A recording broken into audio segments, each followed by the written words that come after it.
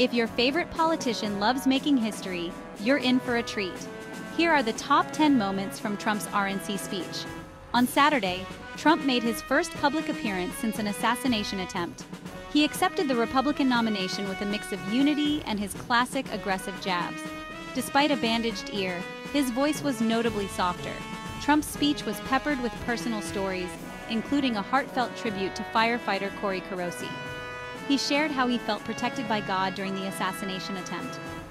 Promising to be a president for all of America if re-elected, Trump took aim at the Biden administration's disasters, vowing quick fixes. Melania, Ivanka, and Jared Kushner were all present, adding a family touch. And yes, this was the longest acceptance speech in convention history. Stay tuned for more political updates, and don't forget to like and subscribe.